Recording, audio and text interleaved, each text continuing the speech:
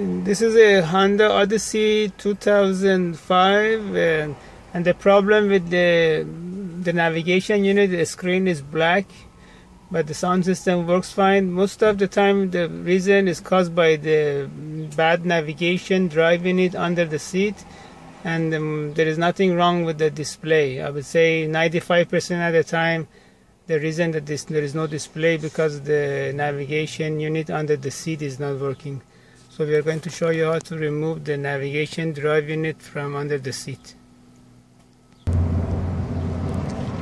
The navigation drive unit is located under the driver's seat, and it has 4 mounting screws. As you can see, this is one screw down here, and there's one all the way back here.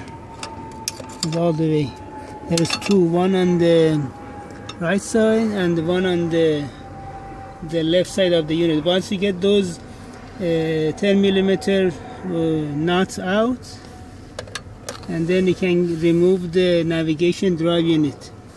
And if you need any repair for this unit, you can send it to High Tech Electronic Services in Van Nuys, California, 818-785-8085. Here is the mounting bracket.